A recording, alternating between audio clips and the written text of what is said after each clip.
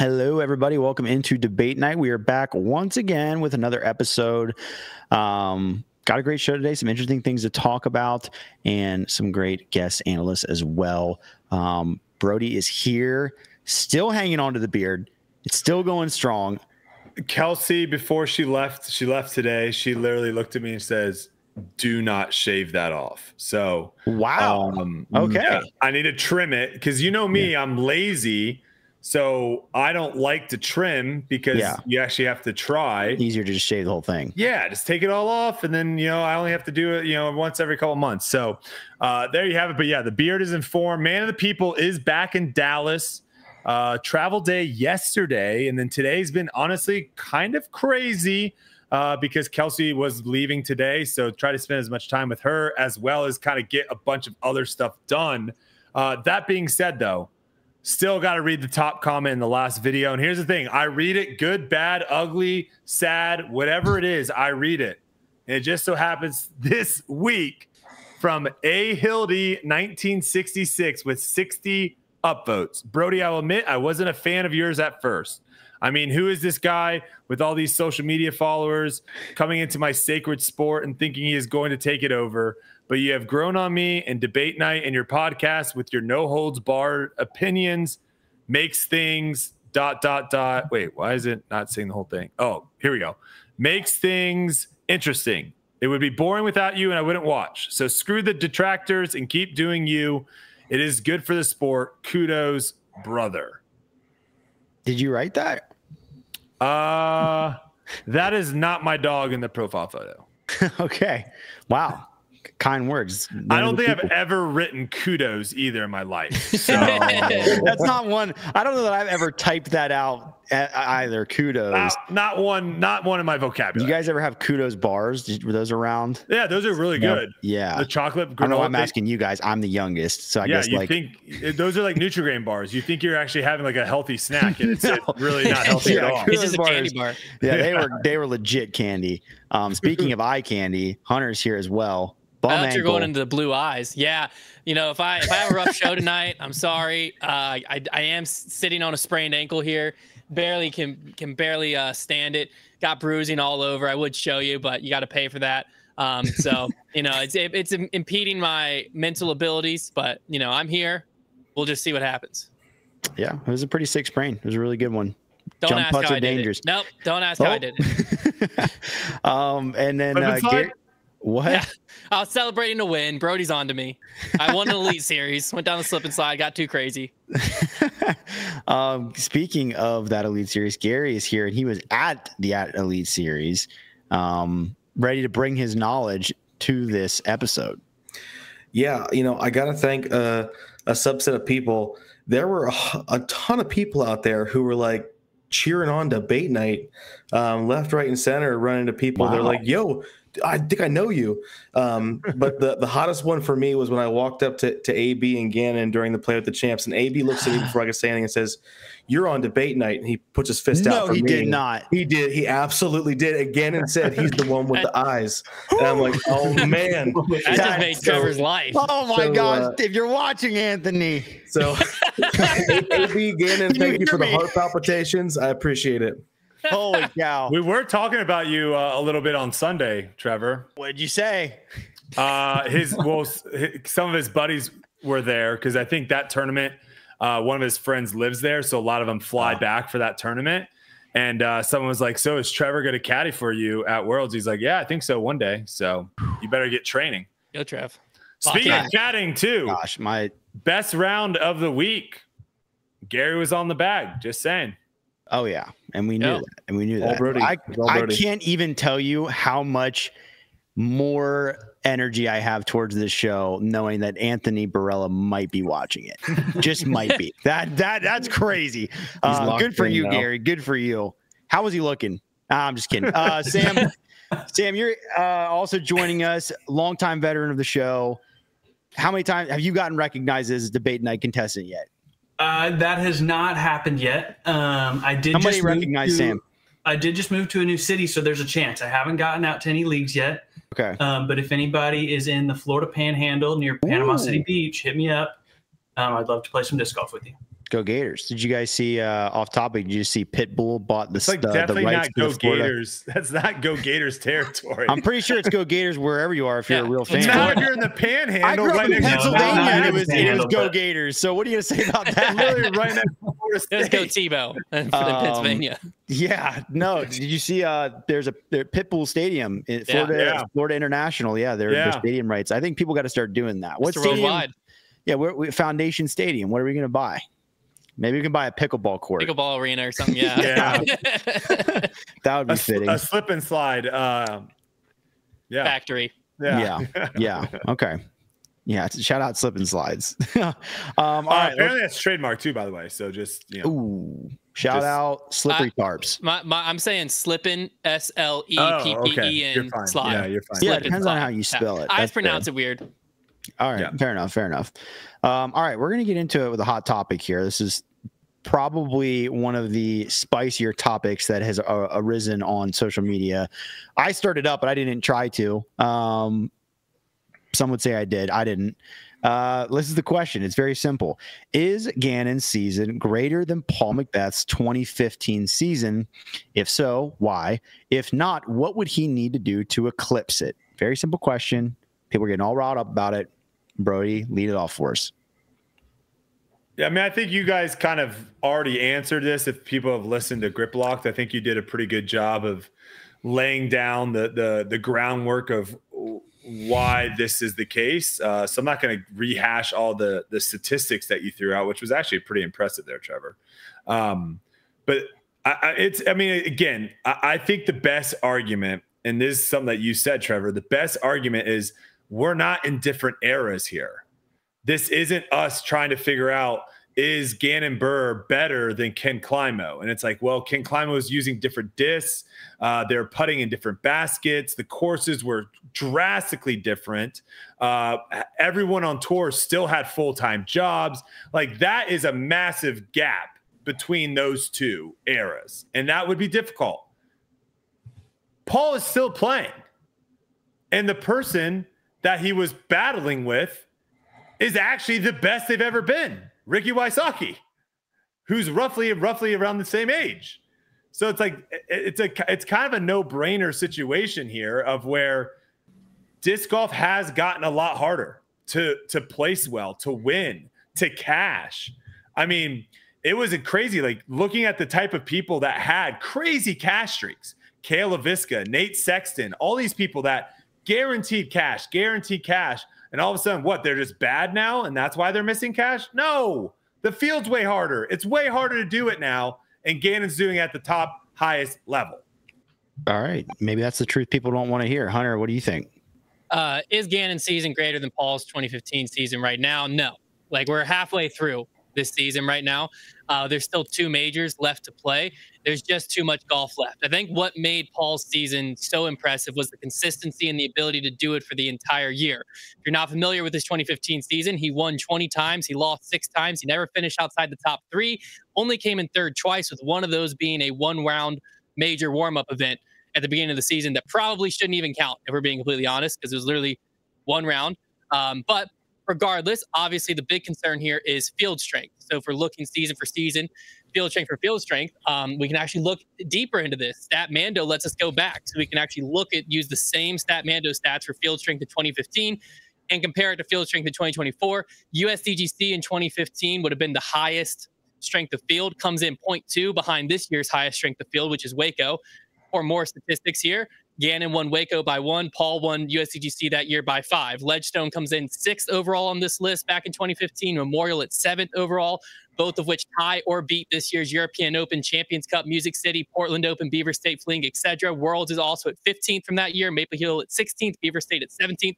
All of those are ahead of OTB, the Preserve, Des Moines, etc. Long story short, the field was definitely weaker back then. There's not an argument there, but let's not act like the field was non-existent back then, because if it was, and you want to use that argument, then we can use the same StatMando stats to say that Gannon's field that he's beating is also irrelevant because it's way behind a lot of what these stats are. So in order for Gannon to eclipse Paul's year, he needs to win at least 1 more major and maintain his average finishing place inside the top 5, in my opinion. I'm going to go over on time here, but That would secure him with 6 total wins, 2 majors, average finishing place in the top 5, which in this year's field, I think that's a pretty solid argument for the greatest season of all time. But right now, just too early. So here's my question. Do you know how Statmando calculates? Yeah. What the because heck? I'm pretty sure they have to be calculating it relative to the actual field. Because they don't compare. They don't compare season to season like that. Ever, Hunter. I didn't come up with a stat. That unfortunately that entire argument just can't be true. Thank you, Trevor. You stole my rebuttal, but thank you. I don't know what to tell you. Like that strength of field number you're getting is for 2015's field. Like how strong was it compared to 2015's field? But then wouldn't the best one be 100? Because here's what I know. What I know is then that would be the strongest field that year. The world's field. This is the stat that I found. The world's field had 55 players, 1,000 rated or better, whereas this year it was like 100 and something. Like world's is way down there. It was like 15th or 16th. It was comparing to like OTB and Preserve and Portland, which no one travels to nowadays. So that logically makes sense to me. But how like is one of the best attended events in 2015? But Hunter, how would compare to one of the worst attended events in 2024? So you said USDGC was close to Waco in strength of field. That to me it was close. That it makes can't sense be because USDGC USDGC this year will be the strongest field because it's invite only, really hard to get into, only the best players in the world, making the bottom of the field non-existent, making the overall field very strong. So that should always be the #1 field. Right, but I want to know what metric it's using because it can't be ratings. I would imagine it's basing it also off of the bottom of the field, which at Waco was also going to be pretty weak compared to USDGC. Strokes gained is a terrible statistic because it takes the whole field into account. And so you might have 80 of the top players in the world there, but you also have 40 of people that do not belong on tour at all. And so it inflates strokes gained crazy. The point I was just trying to make is we can't just say that Paul was beating up nobody back then because he was. No, he was beating a couple people. Yeah. Yeah, there was a couple. I don't know. That just made it seem really bad all year long. That's better than someone beating a couple people barely half a year. Yeah, I would. You're saying Gannon's beating a couple people now? I'm just saying, like, Gannon's halfway into the year beating a lot of people. He could go 50th average place the rest of the year, and no one would call that the greatest season of all time. It's too early. That's my whole argument. All right, I'm not going to dock you too heavily because I don't know how that stat's completely made. But like, I don't know. I want to know how that works. Yeah. Sam, weigh in on this. What are your thoughts? I think you could go back and forth like you just did on this topic for a while and make a lot of different arguments about Paul not playing anybody, the field being so much stronger now, blah, blah, blah, blah, blah. I get it. But when I pull up the PDGA website and I use their horrible search engine to eventually find Paul McBeth's page, and I click on the 2015 tab, I see 26 rows of things. 20 of them have a little 1 next to them, and the others have a 2 or a 3 next to them. When I click on Gannon Burr's season for this year, that's not what I see. Plain and simple. Paul McBeth in 2015 was playing the best of the best disc golfers that were available for him to play against at the time. And guess what? He beat them consistently, very consistently. Gannon Burr, I'm not dissing his season this year whatsoever. Gannon has had an incredible season. He's playing against a very hard field, and he's winning pretty well, and he's placing super high at every event. But when you're comparing the two, I don't feel confident in putting Gannon's season that doesn't have as many wins, has more worse finishes than Paul's 2015 season. In my book, you can't put that ahead. Okay, fair enough. I mean, there's always going to be that dominance there, and that, you know, it speaks for itself. Gary, you've had to listen to all this now. So what are your thoughts? Where do you sit in this argument? Yeah, I think the big thing you have to do is separate in your mind the idea that we're talking about comparing seasons and not comparing the players. It isn't a question of who would win on a neutral location. It's about which season is greater. And we've heard a lot of the stats. You know, at this point in the 2015 season, Paul had 7 wins. I'm only talking about tour and major wins only. And Gannon has 5. We can't talk about money because the payouts are different. So it's just not a good argument to have here. Worst finish for Paul was 3rd by this point. For Gannon, it's 13th. But the strength of field is the argument that we have to go through, because Paul's contemporaries back then were Ricky, an old Doss, kind of Felberg, kind of Schusterich, Sexton, and a young Lizotte, and a handful of other people, obviously. Gannon's contemporaries are, Ricky, Calvin, AB, Lizotte, kind of Eagle, the Robinson brothers, Antela, old McBeth, Klein. Like, it's harder to win now than it was 9 years ago. Like it's been said 100 times here, players aren't getting worse. It's the field is just getting better. I'm not 100% ready to say that Gannon's having a better season than Paul because majors mean something. I think if Gannon takes down Worlds, we've got a discussion that we have to have. If he then wins USDGC, I think it's a done deal as long as he stays consistent the rest of the year. I don't care about the President's Cup loss because the Scandinavian and Aussie Open are just nothing burgers compared to Champions Cup this year. But I think Gannon's showing us that the only way to beat him requires him to beat himself. And the crazy part is he's getting better while his body continues to develop. I don't even think we've seen the best game yet out of Gannon. So he's already on a historic season run. Let's just see if he can finish it. Yeah, I mean it's a very interesting argument. I think probably the best argument for Paul's season, nobody will deny that Ricky was playing at an unbelievable level still back then. He was a very good player. And Paul, I mean, what was his record that year was like, what, 18-6 or something? Like it was something like he no matter what, he had to beat Ricky every single time. And he did, like beat more often Ricky than not. by, I believe it was like 40 some strokes across the majors and NT events that year. Right. So, that at the end of throw a rebuttal out. Yeah. Well, I just wanted to clarify one more thing because I think this is getting overlooked. The biggest reason that Gannon's season as of right now is not better than Paul's season is it's August and we have Worlds and USDGC. Yeah. I finished my statement saying in order for Gannon to do that, he needs to maintain his average finishing place and pick up at least one more major or a few more pro tours. So like he's not out of the race yet. It's just we're having this discussion on beginning of August. Like the dude could literally I thought it was more of a 50th. I thought it was more of a hypothetical question versus right now. If Gannon got his arms chopped off and his season was over, I thought it was more hypothetical of like the way that Gannon's playing right now. Is he going to have the best season ever? Then yeah, I mean, I don't think many people would argue it. So the two rebuttals I have is the first one is like you have to, Sam, you have to look at what people are playing in. You just have to do that. Like I don't think anyone is going to argue the skill level of players and athletes in the 60s versus now. Like we're not taking away anything from people that were doing great stuff in the 60s and 70s, but athletes are way better now than they were back then. So you do have to look at what, and also you got, there are so many people now that the money is available that we're having 16, 17, 18-year-olds come out on tour now because they can. You were having back then, you were just having people that, there's a tournament in town, I'm going to show up to that tournament. And the last thing I'll just say too, and this kind of just proves my point too, of where like the bottom of the field, the strength of field and all this stuff, I don't really understand any of it, but Saturday and Sunday played pretty much identical at Ledgestone. The temperatures were the same. It was about the same wind. There was nothing different about it. I shot 3 under on Saturday, 1022 rated. I thought I shot 4 under on Sunday. Any guesses of what the rating was? One shot better? Same exact conditions. The course did not play any harder. 1031. Nope, it was 1015. You know why? Because there was a cut, and they cut all the people that made the course look a lot harder than it actually was. Drop my mic. Ratings suck.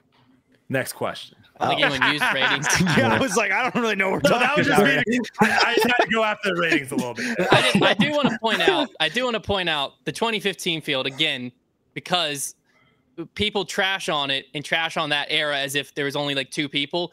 This is the World's field. There was Paul, Ricky, Nate Doss. He was old. That's fair. Will Schustrick, pretty much in his prime. This is pre-injury Will Schustrick.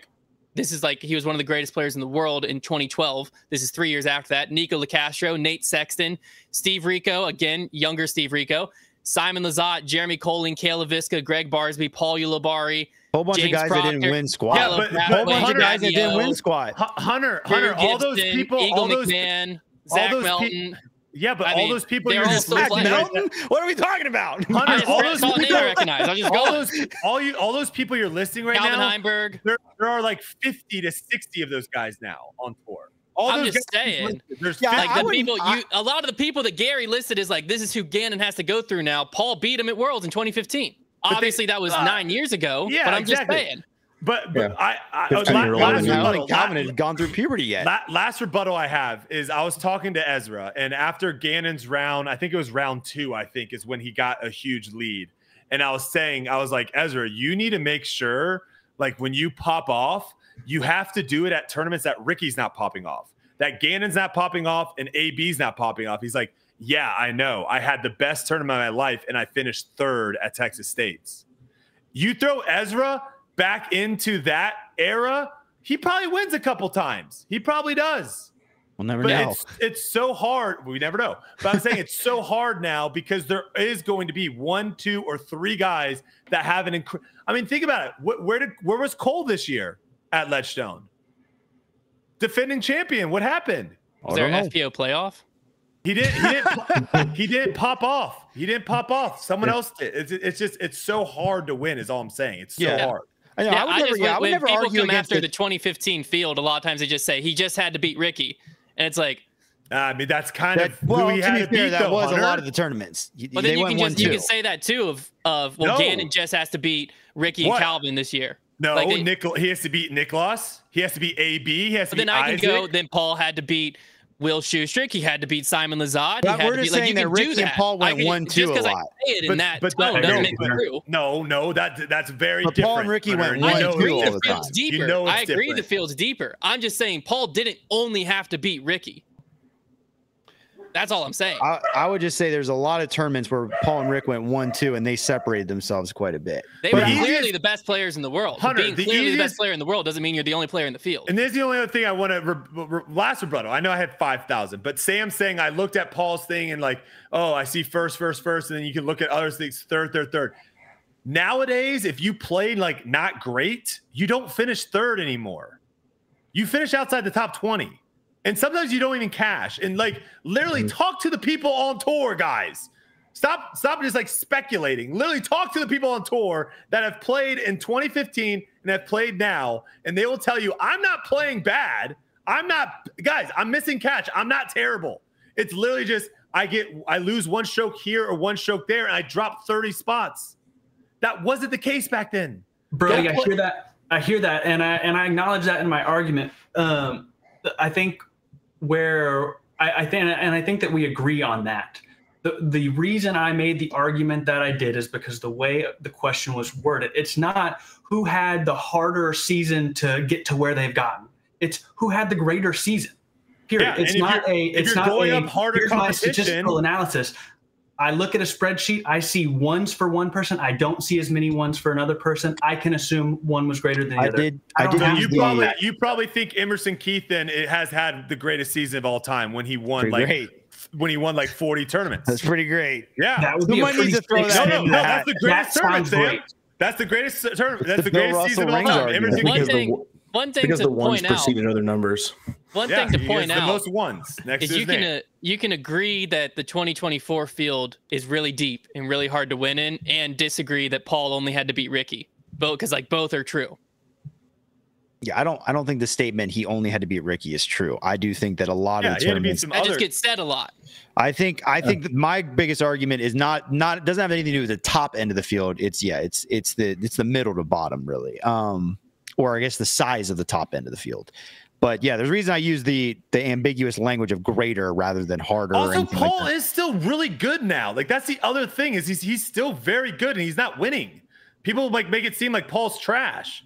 I think that would be. If you watch 2015 Paul was better than modern day Paul. Let's go. When I come up there, Hunter, let's sit down and watch. All right. Let's do it. 2015 Paul is one of the greatest putters that's ever existed. Yeah, I would say the biggest. I would say that they can throw at a very similar level. It's the putting that's pretty. He didn't miss. Like he just painted the pole from like 50 feet. Hey, if it happens, I will be the first to say I was wrong. All I'm saying is there is a lot of nostalgia, and we think that Teenage Mutant Ninja Turtles is an awesome movie, and then you haven't watched it in 10 years, and you watch it, and you think you're such an unnecessary stretch. Yikes. Come on. Yikes. Come on. Not great costumes. Vanilla Ice. He was in the movie Ninja Rap. Come on. Just saying. Hunter, that'll be let's do it. Let's sit I'm down always down to watch some 2015 coverage. Let's sit down and watch some coverage. That'll be fun. All right. Well, let's get away from that topic because we could spend an entire episode on it. Next question. We're going to move away from that.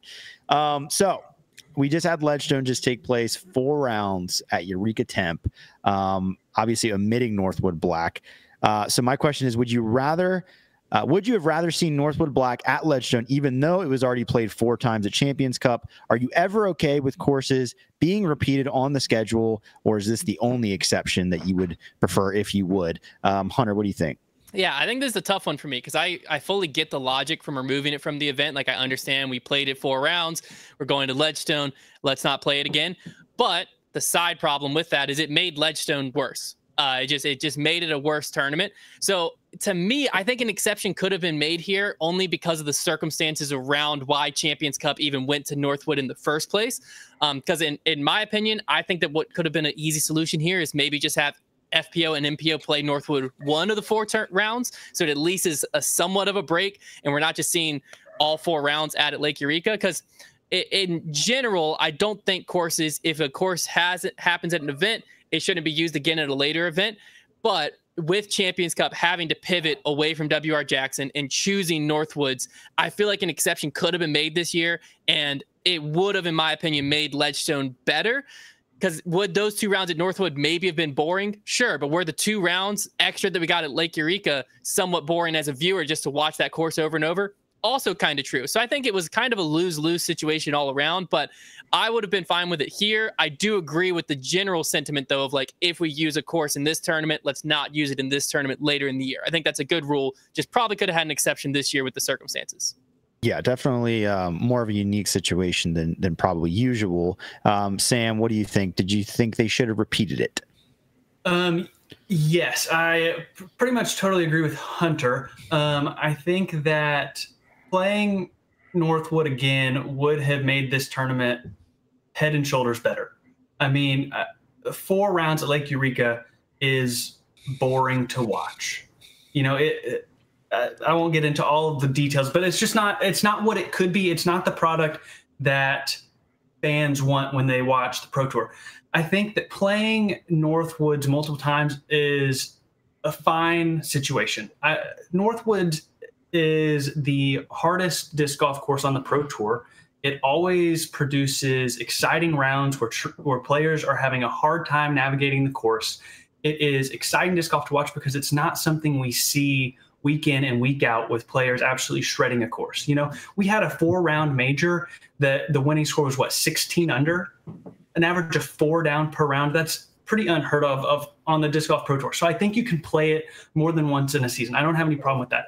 Where I would limit it is, you know, nobody wants to see the Jonesboro Open, the This Side of Heaven, multiple times in a year. There's no reason to do that. I think that there are some of the bigger courses, some of the more notable courses, more fan favorite courses, like let's say Maple Hill or Glendoveer. Those could be played more times a year, and I don't think anybody would bat an eye.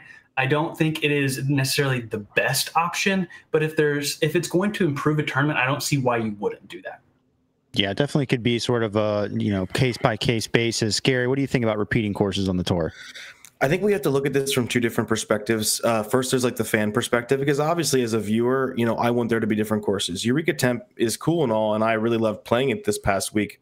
But Northwood is a great like counterbalance for the pros, and the B pins were slightly helpful, but I don't think it was enough. And despite terrible drop zones, but maybe 3 rounds could have been the way to go to make this better. That being said, I know we keep talking about Eureka Temp, but this pain was felt even more, I think, at the FPO side than MPO, because Sunset Hills is a fun course, but man, 4 rounds of watching that felt super monotonous. I think adding Northwood in there would really have broken that up for them. And I'm a firm believer that they could have actually gone over and used the long layout at Wildlife Prairie Park, which is a 9,000-foot wooded course with really great water carries, elevation changes, and good shot variety. So they had a chance there. But from the DGPT perspective, I can understand the rule being created to prevent the events from going back to the same place, like everyone said. I mean, watching 6 rounds at Emporia a few years ago was really boring. But I'm not sure I feel the same way about Northwood Black. I feel like I'd want to make an exception here because of how great the course is. The more surprising thing for me is that with only one course to manage at the MPO level, they still had spectators walking where they shouldn't have been. People were fishing on hole 2's fairway during play. Tee signs were wrong. There were inconsistent OB markings. People weren't checking the VIP tickets. And some of the places didn't have spotters. When Brodie and I got to hole 18 in round 1, the spotter was just gone. Like, he just vanished. So if you're going to run a one-course event, that stuff's got to be pristine. So either get better with the one course or let them repeat Northwood. Yeah. You definitely think they'd have it locked down if they're only on one property. Brodie, how did a trip to Northwood sound to you? Well, insider info, the spotter on hole 18, his ride was actually the spotter on hole 17. So with that guy, he was trying to get out of there. So they had to say, see ya. So here's a good question. Why don't we just play, like, you know, there's only a couple good courses, right? If we really want to talk about it, there's only a couple good courses. So why don't we just keep playing those on loop? And I think the reason that we don't is simply just because you can't kind of keep going back to the well to the same people week after week and getting the same spectators to pay money to come out. Maybe you can. I don't know. Maybe that is something to look into. That would be my only guess. Like, and I actually I'm not opposed to it. I would much rather go back. You know, if let's say we play Maple Hill in the beginning of the season and Maple Hill in the end of the season, I'd much rather do that than go somewhere where the course sucks and no one likes it. The spectators hate it. No one likes watching it. Like, we don't have a lot of good courses right now. So maybe we have to wait for it. But yeah, I mean, this tournament, let's be real. This tournament was a completely different test for the players than in years past. There was only one day. Day 1 was the only day that was actually somewhat windy that caused some issues. Other than that, it was like perfect conditions. So scoring was great out there. And it was normally a test of like 4 rounds, 2 in the open, 2 in the woods. Very, very difficult. And this year it kind of felt a little bit on the kind of more chill side, I guess you could say. Yeah, I think like it makes sense from the player perspective to, like, of course, like if I were on the tour and I liked a handful of courses, I also wouldn't mind rotating them more. I definitely think it's a very tricky line with those watching, because you can hit fatigue really quick on a course if you have to see it too many times. That being said, people watch our YouTube channel and we play the same 5 courses on repeat every single week. So one thing Brodie brought up, like going back to the same well of spectators, I saw a lot of posts. I was on the ground, but from posting, it seemed like spectator was pretty light at Ledgestone this year compared to years past. I'm wondering if that was because Champions Cup was there earlier. Well, everyone was playing too. Yeah, well, that's always true though. It's true. Yeah, Ledgestone always has a mass cam event. But I think this year it might have been bigger than normal. Like they had like 2,600 people playing. It was bigger this year. I'll tell you that normally every year I've gone to Ledgestone, this is my 3rd year, I typically go out to spectate after my last round. But with the heat and everything this year, it was very hot. We were so tapped out. We're just like, you know what? We're going to go back, turn on live, because we had a long drive tomorrow. So I wonder if that was a factor a little bit as well. It was uncomfortably hot if you were, because like I said, there was no wind the last 2 rounds. So if you were just standing there, and also, I don't know if we're going to get into it, but they made really dumb decisions with the pacing of the tournament, which made it not good at all to watch as a spectator. Too much. Also, if you have major gaps, 2 Pro Tour stops in the same city, and one has an AM side and the other one doesn't, obviously the one without the AM side is going to have more spectators at it, especially since it was a major in this case. No, if it's an Emporia. It's kind of a tricky one, because the AM side one will give you people from out of town that wouldn't be in town. But I mean, you're right. If there was 2,600 people playing Ledgestone in the AMs, and for one reason or another, a lot of them, that's a huge part of your disc golf population around town. So if it is too hot outside and they don't want to stick around, you kind of lose them all, so there is kind of a weird back and forth there. Especially because they offered the AM tickets for all players at a discount. So like we were able to get cheaper tickets to spectate. Although they made us pay spectator costs to caddy, which was like one of the weirdest things I've seen. You had to pay to caddy? I reached out to on the disc golf scene page and said, hey, I'm caddying for one of the MPO players tomorrow. Do I need a ticket? And they said, yeah, you still have to buy a spectator's ticket. For that. Shoot me a Venmo request. No. It's like $12 bucks. I don't care. You cash, Gary. I'm rolling. Gary, I'm rolling in the cash. I'm rolling. Wait, did you get like $700, man? Yeah, where's your 15%? No, I mean it's. It definitely. There were a lot of people watching FPO you need the money this for year better Wi-Fi.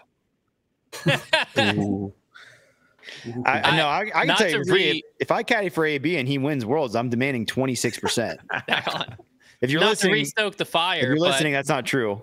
After y'all brought up the potential holes in my strength of field, I was like, dang, this is gonna make me look real dumb when I go to Statmando and read it. But Statmando's claiming, they said, what event has the strongest field ever according to Statmando? Filter by tier and search by event name for different ways to view the data. So I don't know. But that doesn't tell you how they find that out, though. I don't know how they find the data. I'm just saying they're claiming it's the field ever, not field within that year. Yeah, my suspicion is it's the strongest field ever, but it's within what the field could be. Like, there's no way that they're comparing a field from 1990 to Worlds 2015. Let me just pull that up.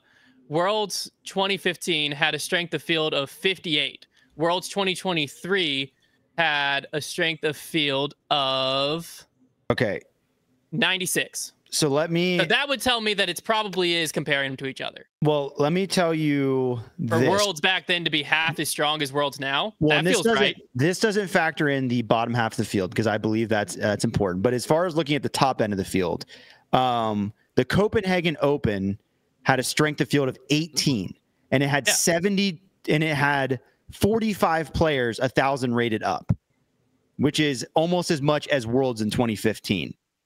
And Worlds in 2015, you're telling me had a incredibly high strength of field. So the top end of the field, I don't know. But what's the bottom end of the Copenhagen Open? That's like if the bottom end's 800 rated players, and that's pretty fair. But it wasn't 800 players, 800 rated. My question would also be I'm just saying how many 1,000 rated players were there in 2015 versus today? Well, right, that's what I'm saying. That might be how they're calculating. Ratings also suck. So why are we talking about ratings? Come on, I just debunked rate. No, pick up the 2015 field and drop them in the 2023 field. Well, how many of those guys are finishing Brodie, in the top 10? Here's what I said on Grip Block. Though ratings are not perfect, if you look at the top 50 rated players in the world right now, there's a few outliers, but most of them, it's like, that makes sense. Those are the best players. So like you can use it somewhat as a judge. But you can't really take a 10, 50. But you guys are literally just talking about 1,000 rated players. Like there are people that are 1,000 rated because they play. Well, Sam was because they play their local tournaments. There are some outliers. 1,000. Yeah, there are some outliers. We're not talking about the top people. We're talking about these 1,000 rated people. I'm just saying. Here's my question: if you pull that field from 2015 and you drop it in the field right now, how many of those guys are getting consistent top 10s? We'll never know. Well, that's just a fun exercise. Think about it. What could Will Schuster have done without a bum shoulder? Calvin, Ricky, Paul, they're all in the field. They've got some top 10s recently. You think Calvin in 2015 is getting top 10s now? I mean, Calvin now is getting top 10s. I don't know. He's probably the same exact player, Hunter. Good call. I don't know that Calvin Heimberg. Gannon won a major at like 17. I don't know how. I mean, that's a tough one to argue against. I would argue that Calvin would say that he wasn't that good at 17 years old. I would throw that out. I don't think I knew what Calvin Heimberg was at he might even play disc golf at 17. He was in Worlds. No, he was in Worlds 2015. That's all I know. He was there. I got him to see what Calvin looked like at that. He's over 1,000 rated if we want to go ratings. I believe definitely want to go ratings, please. I believe it. All right. Next topic, Brodie's favorite topic. He loves Pro Tour finance topics. Oh, gosh. Via Reddit, we learned that the Pro Tour had another round of layoffs recently, this time axing staff related to the Tournament Central show. Is it time to hit the panic button yet? Does this move in the middle of the season point to a serious financial crisis? What's the panic level at, boys? Sam, what do you think? So does this move in the middle of the season point to financial crisis? I think you'd be a little silly to say no. because no organization is going to lay off any sort of personnel mid-season unless there was some sort of financial issue or they thought that they could get away with it and nobody would notice. There wouldn't be an uproar about it. But they laid off a good few people, and it was also the voices of this show, of Tournament Central. And so, of course, they're going to go to social media about it, especially since it wasn't necessarily done in the best way possible. Not everybody was informed that they were getting laid off. That's kind of a bummer. Now, we have seen this happen. You know, Prodigy did lay off Kevin and Vino. And so I think that it all just circles back around to this idea that disc golf is not in the same place it was 3 years ago as far as player base, as far as disc sales. The boom is not here anymore. And some of the changes that a lot of these big organizations made during the boom, they're now seeing the repercussions of those, and not a ton of them are positive because they threw a lot of money into things that they expected to continue to generate revenue that have not increased their revenue at this point. And so now they're having to take a couple steps back, reevaluate where they're at, and make changes. And so I just think it's something that's going to happen. It's going to happen more over the next couple of years. I'm not pressing the panic button until I either see purses drop significantly or a major decrease in the amount of coverage that the Disc Golf Network is able to provide us. Yeah, well said. Well said. Gary, what do you think? Yeah, I think what makes this really difficult is that we just kind of don't know where they're at financially, like as a whole. You know, what we do know is that there have been some big financial hurdles they've had to overcome in the recent years. Obviously, last year's lawsuits with Natalie Ryan dried the bank up quite a bit.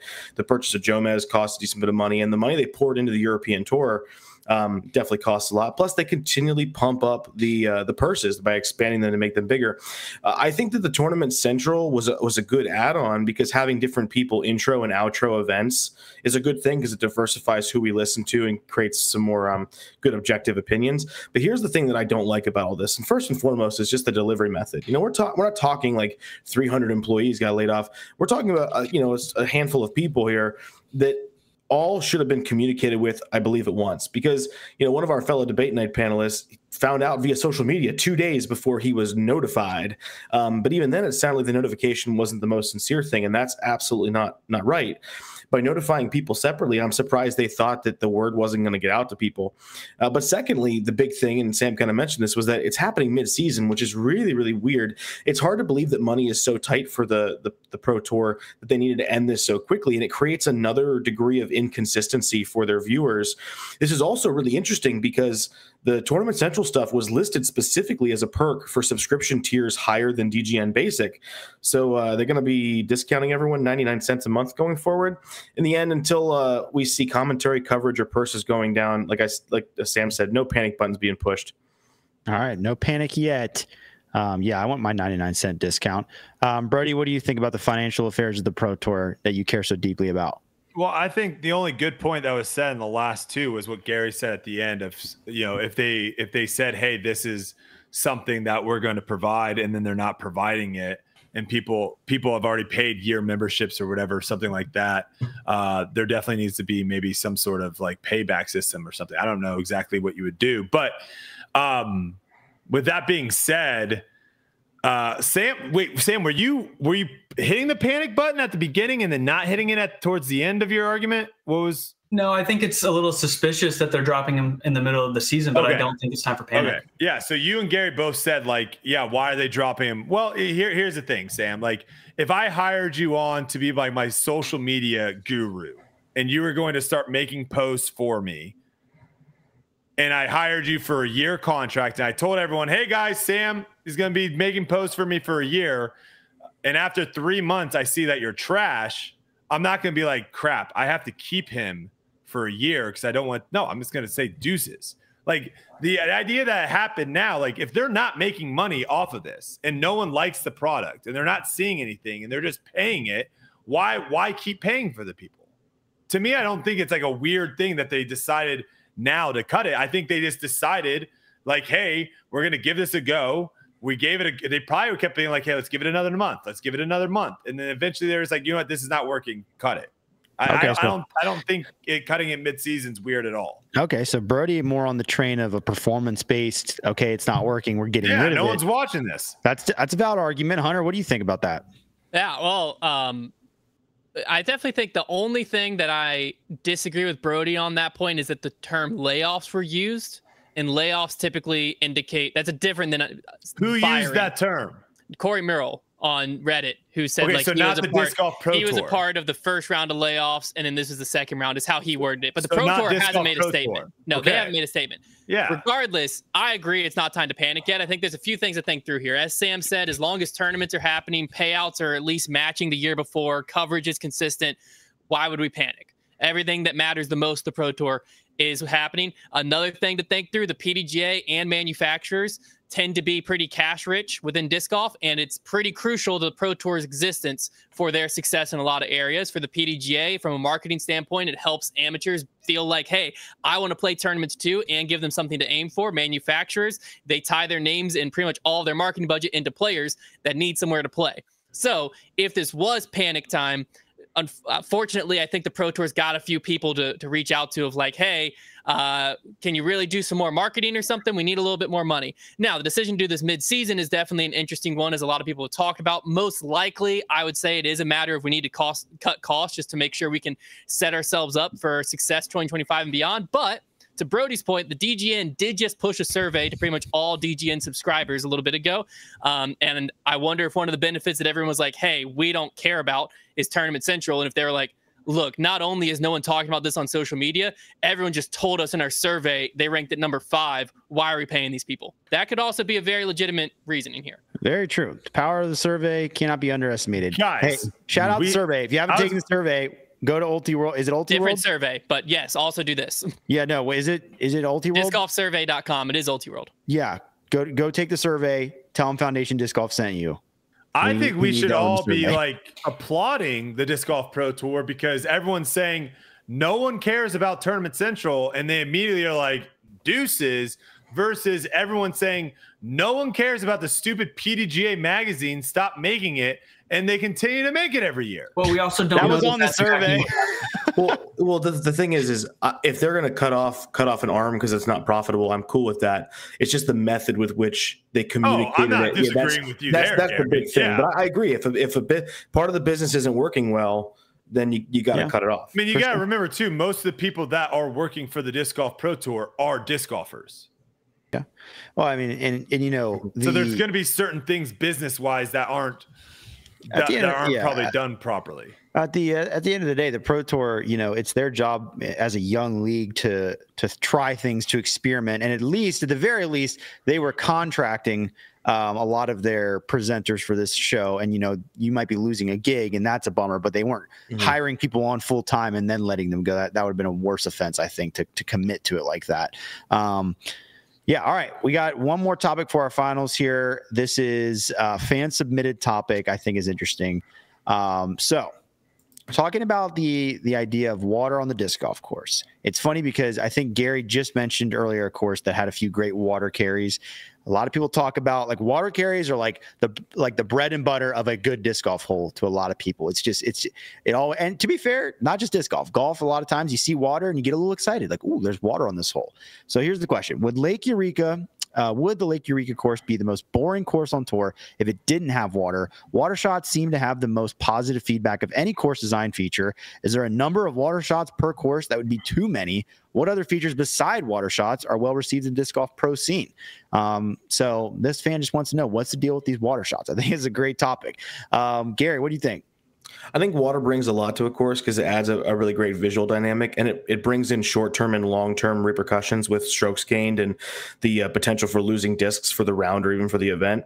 I think that Eureka Temp uses the water really well because of where it's located in terms of like hole 1 being very visually intimidating to start your round off with an important shot. You've got the walk from 12 down to 13 with the water carry where the distance isn't a very big deal, but where you land is, because some pros don't want to play the left side of that fairway. And you got hole 17 with a stroke separator. But if you took that water away, would it be the most boring course? No, I don't think so. Would it be less exciting? For sure, because I think that a lot of what the water does at temp could be recreated with, OB lines, and islands can be made without water. But there are tour courses definitely more boring than temp without water. I don't think there's a magic number of water carries that courses should or shouldn't have. I think if they're well managed and they're well designed, that's all that really matters. And to address your last question about other features that are well received, I'd say anything that doesn't destroy pace of play is well received, as long as it makes sense. Because even though the water itself is great at Eureka Temp, it creates a bad pace of play issue with 13, 17, and 18 because there's a nearly 5-minute walk from hole 13's tee pad around to where you can play it. So the other card behind you has to wait for you to walk around, dodge 17's tee shots. And then you got the fact that hole 13 and 18 share the same tee pad, which is a big problem for pace of play issues. So water's great as long as you can deal with the pace of play. And what feature would be well received? Good pace of play. Big pace play guy. You can tell you spent time with Brodie. It really rubbed off on him. Brodie, what are your thoughts on the water carries? It is fascinating because someone reached out to me and was saying, how they can't wait to get to Idlewild because they can't stand all the man-made. Was it not man-made? OB. What are they called? What is the word that everyone uses? Artificial OB. And I was like, have you played Idlewild? Idlewild has tons of artificial OB, tons of artificial OB. So then they immediately just responded, I stand corrected. I've never played it before. So I don't think a lot of people have any idea what they're talking about, but I agree with you. Obviously, if we could build courses, USDGC would actually be one of the coolest looking courses ever if we could actually put lakes and we could be like, hey, you know what? On hole 9, that sick par 4 that people are thinking about trying to go for it or lay up, if that all was a lake, that hole of a sudden would look incredible versus us just throwing over to a field the entire time. And you got to see whether or not you're inside the rocks in the white line. So yes, 100%. The water is a massive one. How many should you do? I think I like to have a couple holes where you have to think about it. Hole 17 would also at USDGC be electric. If all that OB was water and not just behind the basket, if it was all water, that'd be very scary. But yeah, I think water is a huge thing, and if we could build our own courses, we would see a lot more on it at courses. Big water guys. Hunter, how much water is too much water? Well, I just thought the first part, I got a good chuckle out of the way they worded the initial question of would Lake Eureka be the most boring course if it didn't have water? Because I was like, would Maple Hill be boring if it didn't have trees? Would Procol be boring if it didn't have elevation? I don't know. The premise of that part was just really funny to me. Because it just makes up a huge part of Lake Eureka and the way they designed it. So of course, if you took the water away, it changes everything. But water is a great feature in disc golf, mainly because I think it provides a good visual to the OB that a lot of times we lack. If you just have the string, sure, you can get the same feel per se. I do think water adds a side of danger where if I mess up bad, I'm not getting that disc back. Whereas that's not always true with typical OB. So it adds a little bit of fear. But I think one of the big things is just the communication through the screen, because we all know the fear we felt when we step up to a water hole. It's also, you don't have to question, is that OB? Is it safe? It's well, did it splash? Wow.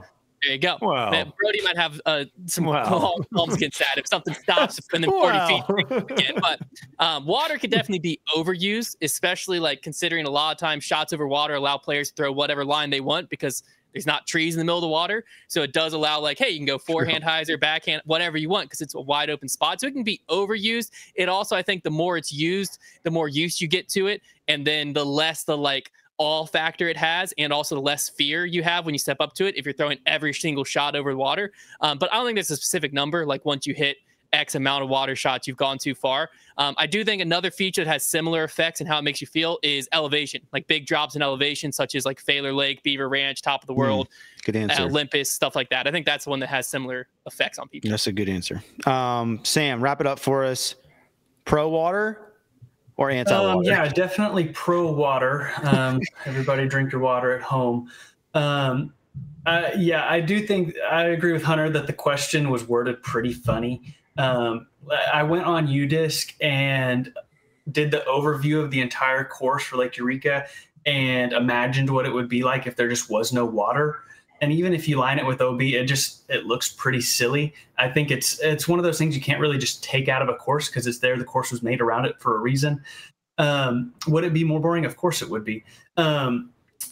I don't know. Where I disagree is where I don't know that there is a number of water shots per hole or per course that would be too many. I think if you had an 18-hole course that played around or in between or around or across a handful of lakes, as long as it's designed really well and the shots aren't all exactly the same, boring, just water carries, water lining OB is a super fun course to play. You know, even if all of your shots are 350 feet and in, I think a course surrounded by water is going to play so much harder than a course even just surrounded by normal OB, just because of the fear of losing your disc. To answer the last part of this question of what are other features that go really well in course design, I agree. Anytime you're throwing a huge shot down a hill or off of a cliff, that's a huge bonus on a course. And I personally love any sort of tight gap that then opens up into a big fairway. I think those are great course features. Yeah, I think, and most of you mentioned this, but I think when it comes to water, obviously the biggest thing to remember is like, yeah, you can lose, like on a golf course, you lose a golf ball, whatever, but losing a disc, there's a different element there. And I think if you had, a lot of you said, I don't really know when you'd get tired of water on the course. So I think if you had a course that truly put water in the way on every hole or almost all of them, the only thing that you'd get tired of is losing your favorite discs and the fear of that. And that's what would keep you from going back to that course. Yeah. But yeah, no, water stays undefeated. It stays undefeated. Yeah. All right, let's move on to our final topic here. We got Hunter and Gary. Gary, would you like to go first or second? I'll go first. Okay. We're going to talk a bit about Discmania and what's going on in their business side. So, do you think Discmania is underperforming from a business perspective, considering they have the best player in the world? Got a few good ones.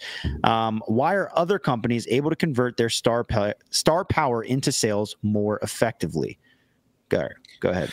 Yeah, so I think part of the answer to this question is in the question itself, because Discmania has the best player in the world, and they also have the top European MPO player in tour standings. You sprinkle in players like Kyle Klein and like the rising stars they have, like Casey White, Ella Hansen, and Gavin Babcock, and a few other players. They have a really solid team, which alone in and of itself is a respectable thing from a business move perspective from the offseason. And when you look at individual disc sales, I think part of their biggest problem is that their biggest social media pusher is Alden Harris. Without his vlogs, I don't know that Gannon really does a lot of social media work, because if you look at his YouTube channel, his last 2 videos were from a month ago, and then the videos before that were from 4 months ago. If you look at his Instagram page, he doesn't really do a lot of disc promotion of any kind. In fact, his last direct call out for a disc was from June 27th, when he said, "So glad I have the PD." Aside from like other people tagging him in their posts, of course. But in the end, the star power that we talk about for other companies, they're linked to legitimate social media minded players. You think of people like Simon and Eagle, they push plastic more than anyone because they're just so active on social media. And additionally, some of these companies are having their players get very involved. If you look at this past week with Ledgestone in a Discraft event, AB was at the downtown Peoria Ace Race. He participated in the Play with the Champs exhibition. He had a disc release. He participated in multiple signing events. They had him everywhere, and everyone showed up to see him and buy his discs. I mean, has Gannon done these things at Discmania events? I'm not so sure. And I also think it doesn't always help that a lot of Discmania lovers really love the old Discmania stuff that just isn't available anymore. And maybe some of them followed Simon and Eagle away to MVP. The mystery boxes, to me, seem to be pretty successful, and I really like the idea of the collectability of the stones. I thought that was a cool idea. But ultimately, I think 1 year into the Gannon deal is too early to judge what underperforming is, because only Discmania understands what they needed to be successful, and it might have mean breaking even for 1 year. So you can't argue they're the best player in the sport right now. So what they do with that, time will tell. Okay. Yeah. Good points all around. Hunter, what do you have? Yeah, I definitely hold the opinion. I'm a focus solely on Gannon really for this argument, but I think that you can throw most players into this. But I hold the opinion that if Gannon Buhr had went pretty much to any other major company with the season he's having, they'd be having an easier time converting his performance to sales. But I think that Discmania's problem here actually lies more within their brand identity more than anything. Their diehard fans got disbanded a few years ago when they went through the split with Innova, and we still haven't seen the full original line make a resurgence. Not to mention that it's not the ones that aren't in the plastic that everyone fell in love with and people love. Their story of their brand is just harder to sell than about companies who've been doing this since the 80s or since whenever, and it's the same plastic you know and love for years and years. In addition to that, we've even seen recent struggles of them trying to figure out their own identity, most notably with the decisions regarding the Evolution line. We just saw this come out. The guy in the video seemed like he didn't believe or understand half of what he was saying about why the Evolution molds were getting discontinued and that the Evolution line is now the intro to Discmania, and like, he was going on all these different tangents and down all these different roads that I was confused, and he looked just as confused as me. I think that Gannon, Nicholas, Kyle, and the Vlog Squad, and Ella and all of them are honestly probably the reason that Discmania's current sales aren't worse than they might be if it wasn't for them.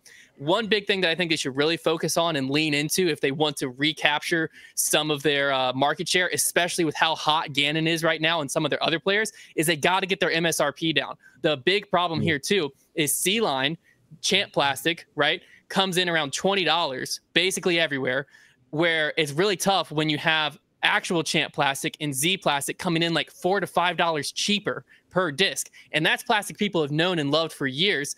And not to mention, you now have Simon and Eagle going to MVP, where they're selling at a competitive price point, but with a like scientific gyro flair to it. So it's like, this is why you're paying us $20 versus pay us $20 for a new C line that you don't know on not all the molds you used to be able to get. I think it's the story that's holding them back, not Gannon. Yeah. Well, I haven't heard of the what's the Evolution thing you're referring to? They are moving the Tactic into possibly into like approach disc. They're canceling the Mutant. They're moving the Splice into like an FD4 maybe. They're keeping the Essence. They're keeping they want the Evolution line to be like, they want their Evolution line to just be beginner friendly discs for whatever reason, but they don't see, like, it seems like it was too confusing for people. So they're only getting rid of part of it because they think that'll solve it somehow. That doesn't make sense. Hunter, who did a better job of understanding, the guy from Discmania or the guy that created ratings? Oh my gosh. I don't know. I think they're both sitting there, and if you probe them, I'm gonna say the guy from Discmania, because I don't think it was his idea. I think he was the person who was just told, "Hey, here's what we're doing. You sit down and explain it." Yeah, and he's like, I don't know. Like, look, the Tactics is, you might see it again. It might be the P4. I don't know what's going to happen to it. You might see it. You might not. And then they're like, oh, the Essence is staying. You like the Essence, right? But the Instinct's gone. It might be the FD1. But if it's the FD1, we're going to have to move. I was like, bro, like, what is this? What am I watching right now? They should just sell all the molds. They should just sell them. Yeah. I think honestly, probably one of the just most, it's very black and white, but probably the easiest things what Hunter mentioned is the cost, right? Like when you are trying to, because you mentioned you've got the disbanded fan base and you're not even using the same plastic anymore. So you're basically working from scratch. You might get some Trilogy people to hop over, but when you're doing that, I remember when I was first getting into disc golf and really shopping around the market. And if I wanted to try MVP, for example, they were one of the newest people in the game when I was getting into disc golf, and it hurt to add that disc to the cart when I knew I could get another one for cheaper. Like it's a legitimate factor when you're talking about $3-4. It's like, well, if I didn't get this, I could add on this other baseline disc and have it come at the same price. So I think there is a barrier there, and especially when they're working uphill. It's weird because Discmania, I feel like, has really solid marketing at times. Gary mentioned the mystery boxes, incredible marketing campaign, huge success for them. But then, I also, Gary mentioned, I think one of the biggest problems is you just have to have players who are committed to social media. I have a hard time believing that any disc golfer that is relatively decent and on tour and has and somewhat of a personality who puts the time into social media can't 2x, 3x, 4x their popularity and their sales. My only pushback on the social media side is we see Calvin Heimberg, who appears in Joe Mez's practice rounds quite a bit, obviously, but we see him moving plastic at a rate that Gannon has yet to even come close to when they both had a similar performance over the last 2 years. To be fair, though, Calvin is with Innova. Well, but I'm saying that the problem lies in the company, not in the player, is my whole argument. Yeah, but I think if a player's smart enough to know the company they're playing for, they have a higher burden to get out their name. I'm surprised that Gannon didn't come out and help push his European Open like celebratory disc. Like there's nothing from him on that point. It's all Discmania pushing it. And maybe it's a failure to structure his contract in a way that elicits that more. If you sign a guy, and you're dependent on them to move plastic to pay for that contract, then you need to structure it in a way that is getting the most out of that.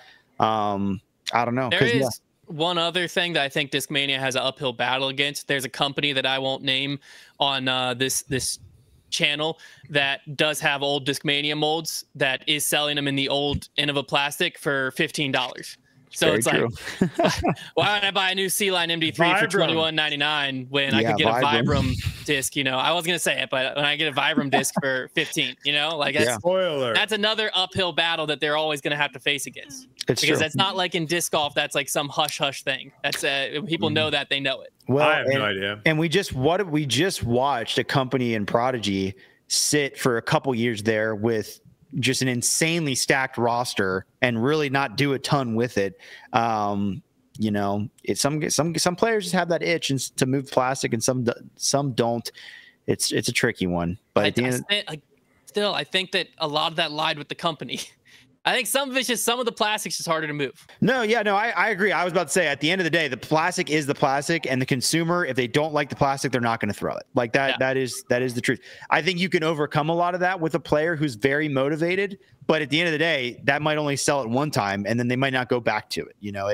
The plastic does have to speak for itself, but I think Discmania's plastic is good. So I love the C-Line MD3. It's just not the MD3 of old. You just have to rework your brain. It's different disc. It's different, but it's solid. All right, Gary, you're our winner. What's your favorite Discmania disc? This video is not sponsored. It's funny. My bag consists of 11 different manufacturers. Wow. but I don't think I can name 11. Yeah, I putt with P1 Originals, and there's something about them. There's something about them. So these are the P1s, the Innova made P1s, or the new ones? The mystery box, like P1 Originals. Oh, okay. Yeah. Okay. It's confusing because they called the new stuff the originals. Yeah, exactly. And I feel like if you get your hand wet in the rain, they have the same grips. I just love how flat and like the grip of them is so nice. There you go. Something nice about this Mania. Brodie, are you Brody's conducting? Doing like some voodoo over there. I'm just going to leave people with one story that I think will make everyone smile. For those that don't watch Tour Life on Tuesday, I struggled, and Gary can attest to this. I struggled to find the right disc on hole one. And this goes back to I had a disc in my bag that I knew would be good for it, but I couldn't afford to lose it. So I was continuing to put a disc in my bag that I had never thrown before in hopes that it was the right disc. Day one, too overstable. Day two, Ezra sabotaged me. Day three, I knew a disc. Like I found an old disc in my backup bag, and I was like, "Oh, this is the right disc." Problem, it was the same colored disc as my really overstable nuke. So when I got to the hole one, I didn't put two and two together. I kind of forgot that I now have two red nukes, and I was just thinking of the one red nuke that I just put in my bag. I grab it. It lands like 200 feet in the middle of the lake. Tristan Tanner, a bunch of people saw it happen and was like, what the heck was that? And I was befuddled. I was like, what? I get to hole two. I'm like, all right, this is where I throw my stable red nuke. I go to grab my stable red nuke. It's the other red nuke. And I'm like, so not only did I mess that shot up, but I also lost like my favorite stable red nuke. So that tells you guys, that is why you put the line, the Sharpie line. If you have two of the same color discs, Sharpie line down the middle, you'll never make that mistake. Wow. There you go. That's true. You don't want to throw your favorite nuke 200 feet. That story took me back to like 2021 USDGC or whenever it was that we were walking with Brodie, and he hadn't thrown any of his bag basically. The teal raptor. And he just kept picking ones up, and I'm like, I don't know if I would go with that one.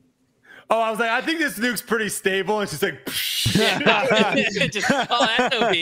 Oh, that's OB. That was a rough one. A lot of nukes all over the place. All right. If you enjoyed this episode, make sure to leave a like below. Also, scan the QR code pop up on the screen here. Big QR code. Shout out Silas. A big QR. You can also click the link in the description to submit topics. Obviously, we had a fan-submitted topic this week. I appreciate getting the submission. Helps me plan the show. So make sure to throw those in there.